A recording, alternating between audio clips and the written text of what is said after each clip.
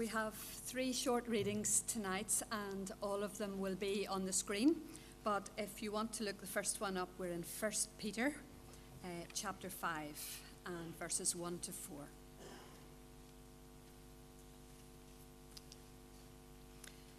To the elders among you, I appeal as a fellow elder and a witness of Christ's sufferings, who also will share in the glory to be revealed.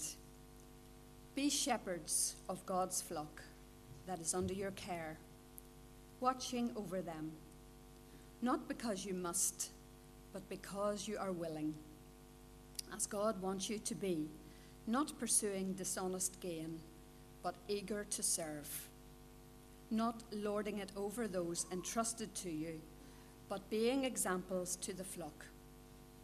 And when the chief shepherd appears, you will receive the crown of glory that will never fade away.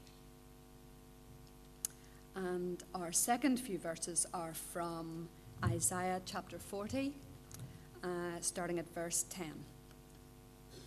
See, the sovereign Lord comes with power, and he rules with a mighty arm. See, his reward is with him, and his recompense accompanies him. He tends his flock like a shepherd. He gathers the lambs in his arms and carries them close to his heart. He gently leads those that have young. And our third short passage is from John chapter 10. I am the good shepherd.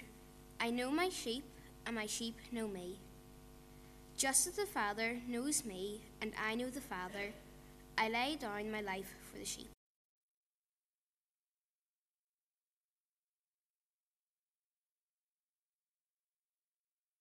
If it is handy for you to turn to page 1220, we will be referring to 1 Peter chapter 5, the first few verses, which are our verses for this evening, but also referring back to a few verses from the previous chapter. Let me start off by telling you a story. One time a long period ago, when we lived and ministered in Dublin, I went for a hike in the Dublin Hills with one of the young men in the congregation, somebody a bit like Pete, but it wasn't. And this young Christian lad was one of the cool boys, and one of the ways he demonstrated his coolness was by smoking. So when we got to the top of the mountain, he lit up a cigarette and started to puff.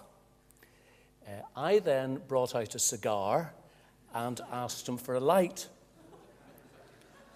He nearly fell off the rock he was sitting on, and he was clearly shocked that his minister was also about to smoke, until that is, through my uncontrollable laughter, he realized that my realistic-looking cigar was in fact made out of chocolate.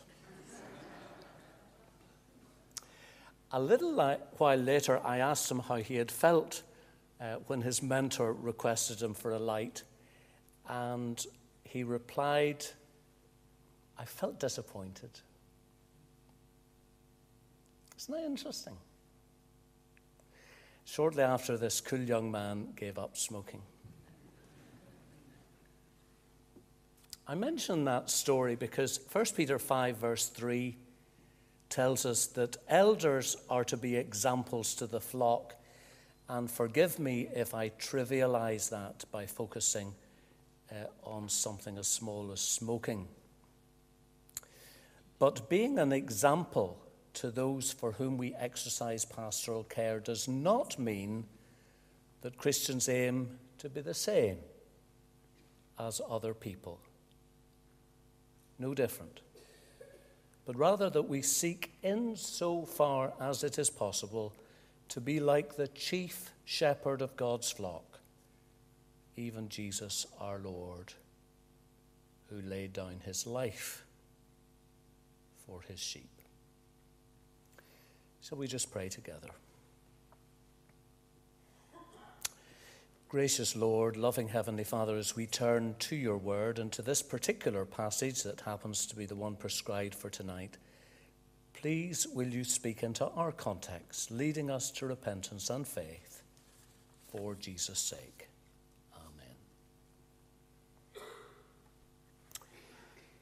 Amen. Last week, our Kirk session resolved to request the East Belfast Presbytery's permission for us to elect a number of new elders in the new year. So what we're reading about tonight is certainly timely. A, for those who are already elders here in Bloomfield. B, for those who are under the providence of God may be elected elders. And C, indeed, for all of us who have responsibility to vote for our new elders. So here then is very helpful instruction for us all. Do you see chapter 5, verse 1? To the elders among you, I, Peter, appeal as a fellow elder, he says, witness of Christ's sufferings, and one who also will share in the glory to be revealed. Be shepherds of God's flock under your care, serving as overseers, not because you must, but because you're willing, as God wants you to be, not greedy for money, but eager to serve, not lording it over those entrusted to you, but by being examples to the flock. So speaking to these poor, benighted early church believers scattered throughout Asia Minor, experienced persecution for their faith in the Lord Jesus, Peter speaks specifically not to individual Christians, but collectively to those who exercise pastoral care for others. So this is God's word for you. And there are a number of things that immediately leap out of the page and merit exploring this evening. And the first being this: why would anybody want to be an elder? And that really is a good question. Is it for status? Is it for social standing? Is it for public recognition? Well, let's be honest. For some, maybe it used to be. Perhaps for some, in some places, it still is. I don't know. Although I suspect it's very different now compared to, say, 50 years ago, when it was kind of assumed that the doctor, the headmaster, and the bank manager would naturally be on Kirk session. But that was then. What about at the time that this was written? What about now? Well, Peter's letter has precious little to say about the worldly benefits which being an elder confers. It's not for financial gain, verse 2, is it? It's not out of any sense of compulsion, again, verse 2. Nobody's forcing somebody to become an elder. It's not for status, because in those days and today, those who stand up for Jesus and his word are not lauded, but are more likely to be laughed at. So if it's none of those things, what is it about? Well, it has everything to do with service. Serve as overseers, verse 2. Not because you must, but because you're willing, eager to serve. So what benefit then is there for the woman or the man who aspires to be an elder? None. Except, verse 2, that you are doing what God wants you to do. That is exercising pastoral care for those for whom you have specific responsibility, and serving as overseers of God's flock, even as Jesus modeled. In other words, caring for people in a way that a shepherd looks after and cares for his sheep. Now, where does this idea of pastoral care come from? And the answer, of course, verse 4, is from Jesus himself. From Jesus, who is the chief shepherd. From Jesus, who John in his Gospel, chapter 10, tells us is the good shepherd.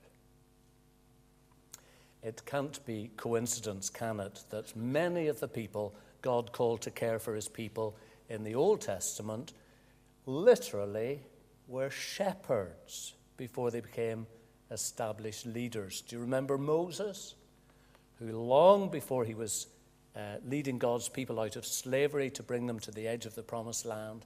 Moses was a shepherd in the wilderness of Midian. Or King David, who long before he was Israel's leader, was a shepherd who protected his flock from the wolf and the bear.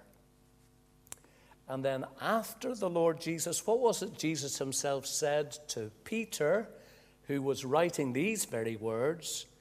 What command did Jesus give the repentant, humbled Peter after his denial and restoration of Jesus beside the Sea of Galilee? Peter, he says, feed my sheep. Peter, I want you to take care of my lambs. Peter, you have been entrusted with the responsibility and the privilege not only to look after yourself, but to provide spiritual and pastoral care for those who are part of the flock of God. So practically then, what does that look like? What does pastoral care for the sheep entail? Well, for the answer to that, it's sometimes interesting to see what it doesn't entail. And so there's a very interesting passage in Acts chapter 6, which you may find interesting to turn up. It's page 1098, Acts chapter 6, 1098. The church at this time had been growing at a tremendous rate. You see that in chapter 6, verse 1. In those days, the number of disciples were increasing, and the workload of caring for some of the widows was becoming so great for the leaders of the early church that the 12 apostles gathered everybody together and said in verse 2, look, we just can't do it all. And then I'm paraphrasing here when I go on and say, if we do storehouse, we haven't enough time to write Sunday's sermon. Storehouse is good, storehouse is vital, but it's not right that we, the 12 leaders trained by Jesus for 3 years, neglect the ministry of the Word of God in order to wait on tables. So, because of that, choose 7 men from among you who are known to be full of the Spirit and wisdom, and let them get on with this important work.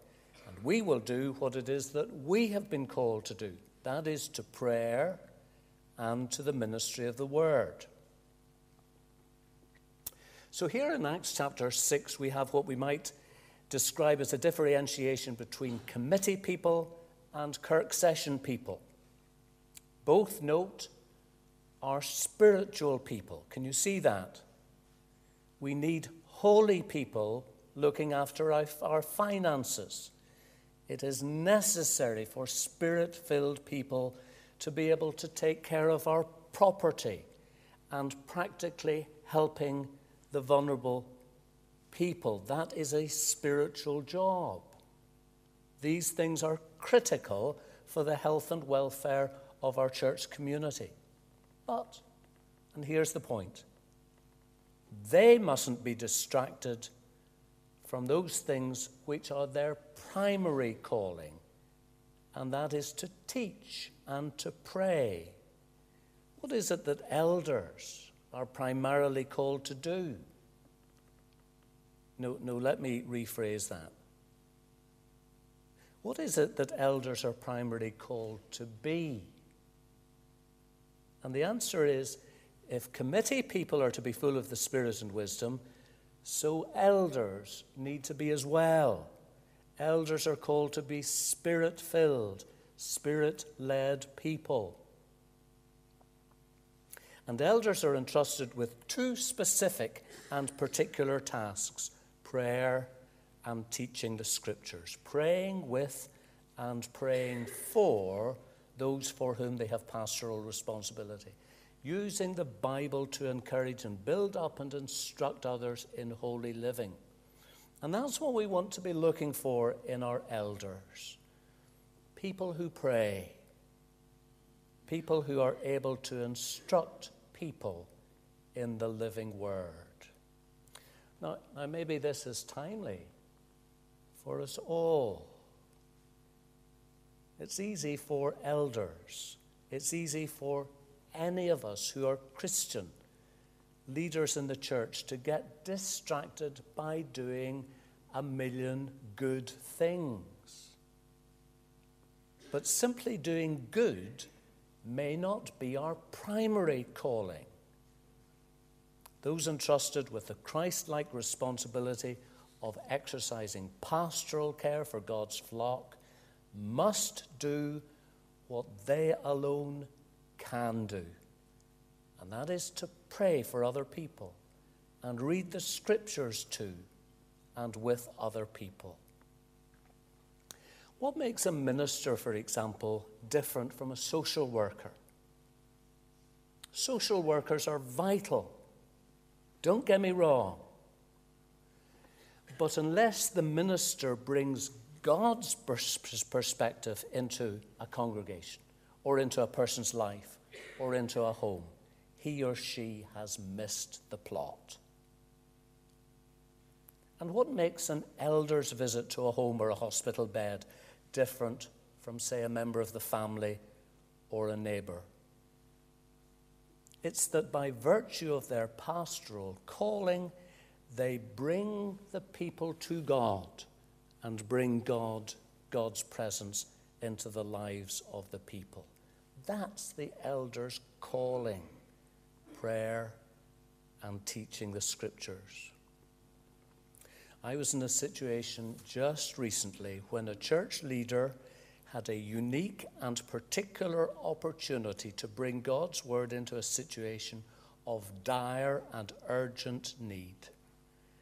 And I'm grieved to say that sadly, tragically, he spectacularly failed to deliver. Listen, says Peter, to the elders among you. I appeal to you. I beg you, as a fellow elder, be shepherds of God's flock that are under your care, being examples to the flock.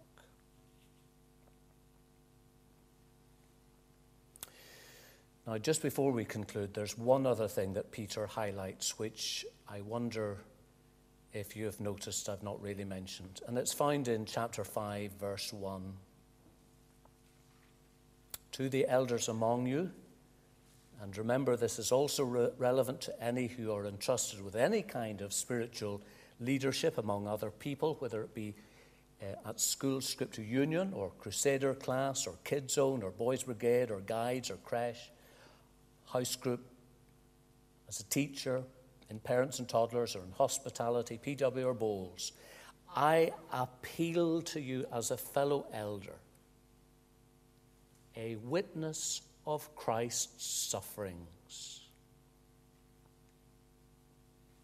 Here's Peter appealing to spiritual leaders to lead in a spiritual way, the way of the Lord Jesus. The role you have been called to exercise is a costly responsibility. And Peter, we know, was an eyewitness to the cost which Jesus experienced as Jesus suffered. Jesus, the chief shepherd, suffered. I witnessed that suffering of Jesus, says Peter. I saw it with my very own eyes. Peter was in the Garden of Gethsemane as the Lord Jesus cried out to God, his heavenly Father, if possible, please, Lord, remove this cup. And Peter would have said, I observed this with my very own eyes as the Lord Jesus stood naked and humiliated before Herod and Pilate as he was mocked and whipped. I watched him on the cross as he cried out in a loud voice, my God, why have you forsaken me? If Jesus suffered like that for you, says Peter, if Jesus suffered for me, so that together we may have a message of forgiveness and everlasting hope to share with people who otherwise would have no hope, then, dear friends, chapter 4, verse 12, please don't be surprised if you, also as leaders of God's flock, experience painful trials. The eldership isn't about status. It's actually about suffering.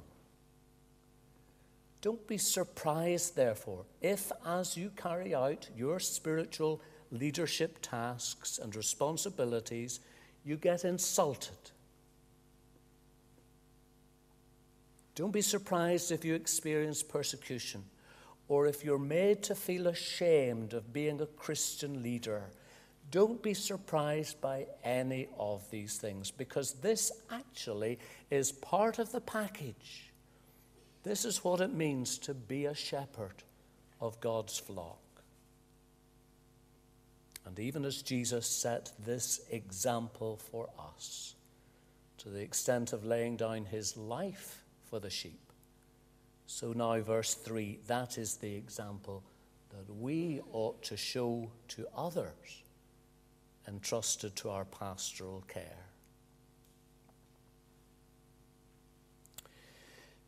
Some of you know that in recent days I have experienced some painful trials in the media. Things have been said in the press and in the social media that have been highly critical and personally insulting. Well, chapter 4, verse 12 says, don't be surprised. Peter says, don't be surprised as if something strange were happening to you. Rejoice that you participate in the sufferings of Christ. I'm having to apply this scripture to myself. If you are insulted because of the name of Jesus, verse 14, you are blessed, for the Spirit of glory and of God rests on you. But do you know something?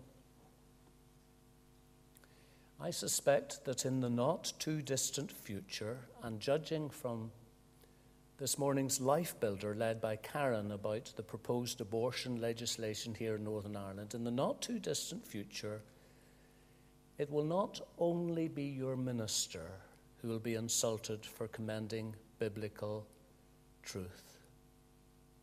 It won't only be elders or leaders in the church seeking to be faithful to the Lord Jesus, to be ridiculed or given a difficult time by people who know nothing of Christ or his word. Before we know it, teachers and nurses and obstetricians and gynecologists, as indeed some business people have already discovered to their cost, it will be really hard to be Christ's, to honor his holy name. But, 1 Peter 4, verse 16, if that happens to you, if you suffer as a Christian, do not be ashamed, but praise God that you bear his name. And when the chief shepherd appears, chapter 5, verse 4, you will receive the crown of glory that will never fade away. The world may seek to remove worldly honors from those who honor the Lord Jesus.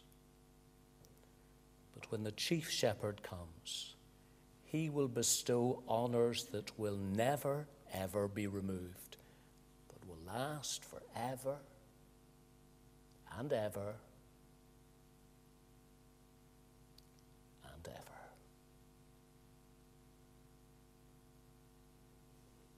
And so to him be all honor and glory, both now and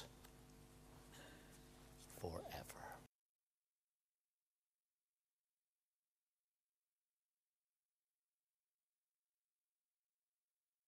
Let us pray.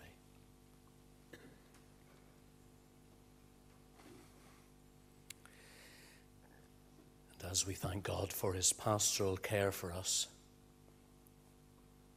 so it is our prayer that having been pastored by Jesus, who even now is interceding for us, and who has fed us with his word. It is our prayer that, strengthened, encouraged, and enabled, we may be better equipped to go from here to face whatever challenges and opportunities tomorrow brings, and rely not only on ourselves and our own inadequate resources, but to rely fully on the chief shepherd and his totally adequate resources. And all we pray is in the name and for the sake of Christ our Lord.